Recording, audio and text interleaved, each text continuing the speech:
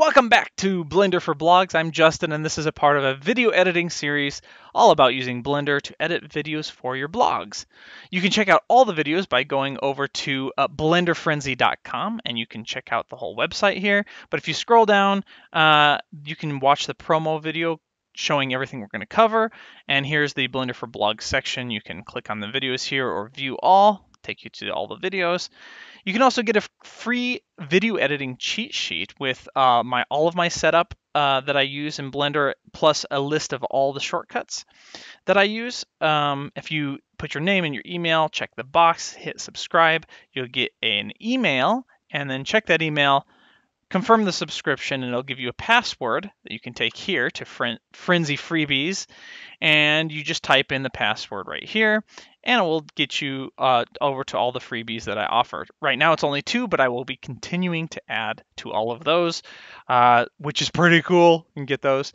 Or you can go over to YouTube, type in Blender Frenzy, and go to my Blender Frenzy YouTube channel to see all of the videos as well. Okay, let's get started.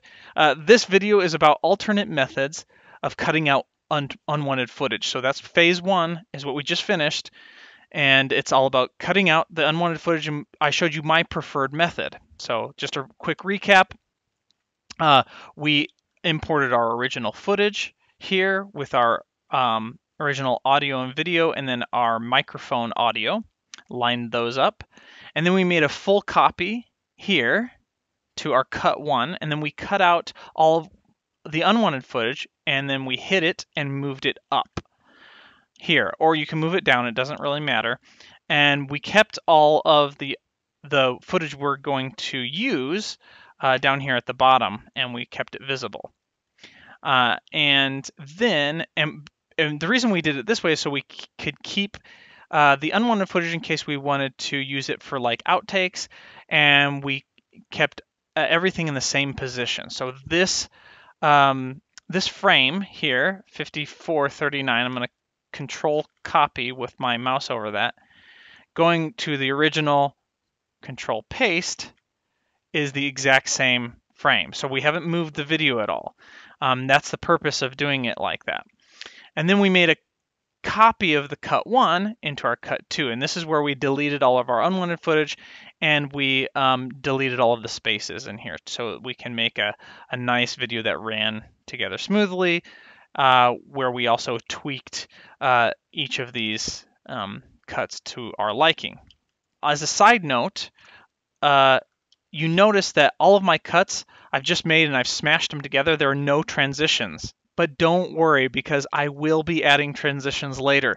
The purpose of this phase is to cut out all the unwanted footage in order to create the smallest file possible so that we can use that to remove the green screen in phase 2. Once the green screen is removed, then we can create an image sequence that will overlay on top of a background, which will begin phase 3, and that's the bulk of our video editing. And that's where we will add all of our transitions and our audio, our extra audio and video and text and graphics and all the fun stuff. So don't worry about that. We will get into transitions, and that is the way I like to do it. Again, it keeps the footage in the same position. It keeps we can always fall back on the cuts if we need to adjust anything here at all. However, there are a couple of other methods that you can do, and I'm going to show you those right now. So let's see here. So let's go back to our original footage. Let's make a full copy, and let's name it Method 2. So this will be Method 2 of how you can cut out unwanted footage. So I'm going to select the audio by selecting and then shift selecting both of them. Hit X, erase strips. Select this one, G, Y, move up. Click to place it there, and then we're going to zoom in here to the beginning to find the beginning. I think that's here. Okay, so past that sigh, and right there. Let's maximize this by Shift Spacebar, and then what I want to do is select these 2 handles, Shift S, and that snaps it right there. And then what I'm going to do is go find my next cut, which I believe is right here. Yeah. So, okay, so this is going to be my first cut. And with the handlebars selected, my mouse cursor over on this side of the playhead, I'm going to hit K. And what that's going to do is going to make a cut and keep these selected, but also keep the handlebars selected. And that's important because the next cut we're going to do, because we're going to basically from here to where we come in again, we're going to cut out all of that in between. So let's find where we come in again. I think that's right there. So I want to cut out from here to here, Shift S. There we go. And we just, instead of making a cut, hiding this footage and moving it up, we've just dragged these from here all the way to here. And basically that's just sliding those, cutting out all that footage that we don't want. So Shift S just snaps it right to that playhead. Okay, so we just keep doing that. So we find the next place we want to cut, which is after I make a big sigh here again, and then right before I turn, right there. Don't have to be accurate now, just kind of demonstrating it. And then again, we want to hit K with our mouse over on the right of the playhead. K. If we have it on the left and we hit K, then it's going to select these. And that's not what we want. We want to have it on the right over here. K selects these and the handlebars. Okay, where we come in. I think it's over here. Yeah, right here. We'll just do it for here for now. And Shift S. And so basically you keep doing that. And just to demonstrate this just real quickly, over here, K. And then, let's see, right here, Shift S. Just back and forth, K, Shift S, K, Shift S. Let's see where we want our next cut to start. And then Shift S. And then you just keep going down your footage and doing that. And this method is going to be for those who don't want to keep the unwanted footage here. You don't want to keep that on the screens at all, so you just cut it out. But you still want to keep the exact frame as the original here. So method 2. Now this frame here, 7790, Control C to copy that, and then go to your original, Control V to paste it. See, it's still the exact same position because we haven't moved the audio or video footage at all. We've just cut. But this way, it's a little bit faster because we're not, cut, hide, move, cut, hide, move. We're just cut, Shift S, cut, Shift S. So it's a little bit, it'll speed up your progress and still keep it accurate. And another thing here is, let's say we do want to add something back in. So let's say we want to add 6988 back in over here from the original. Did I copy that right? Yeah. So here we want to actually add that part back in. What we can do is just take this and extend it out. And there we go. We keep that in there. Now let's say we want to keep that cut still too, and we just want to add a small portion back in over here. Let's undo that. What we can do is take this, Shift D to duplicate it, hit Y to constrain it up and down. And now we can take these, Shift S to snap it or grab it. Maybe we want to extend it here like this, and then take these, and maybe we just want a small portion here like this. All right, grab on the Y, move it down, just like that. And this way it's going to be a little bit easier to add or remove footage, again, because everything is in the same place. But if you don't care about keeping the strips in the original positions, you can do method number 3. So let's go to the original, make another full copy, rename it method 3, select, Shift select, X to delete, grab on the Y, move that up. Okay, go to our beginning. Let's find our beginning. Okay, welcome to Blender for Blogs right there.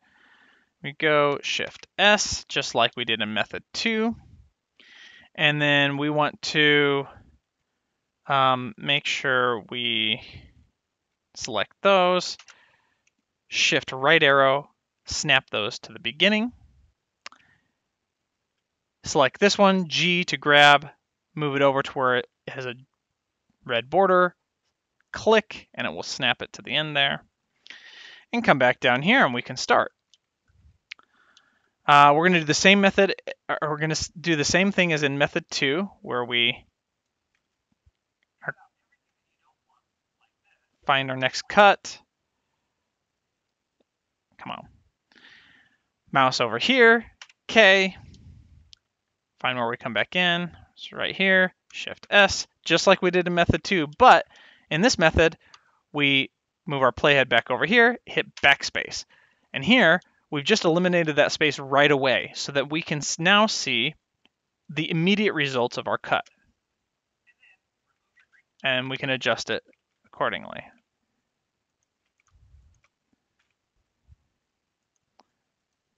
Playhead over here, backspace to cut, or remove the space.